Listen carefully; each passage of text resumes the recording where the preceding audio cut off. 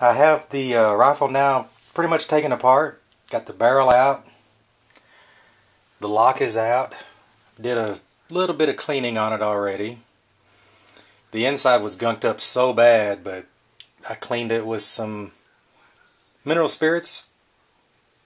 Put some oil in there. It actually works now. It didn't want to stay locked back, but it works like it should now.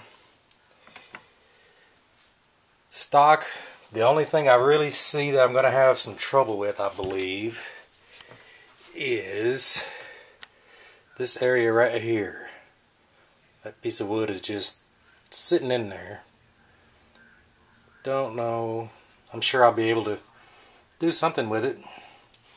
I'm just learning all of this restoration stuff as I go along. So I'm about ready to take the trigger guard and trigger out and start cleaning on it.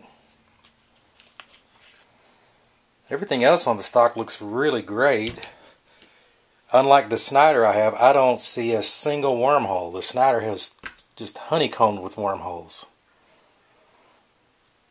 Take the original butt plate off, give it a good cleaning.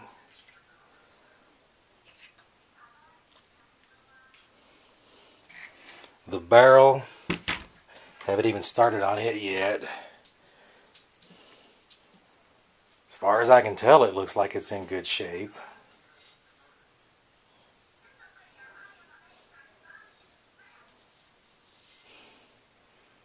Got the bayonet lug on the end. Down inside, I haven't even really tried to look down in there yet. But anyway, that's where I'm at now.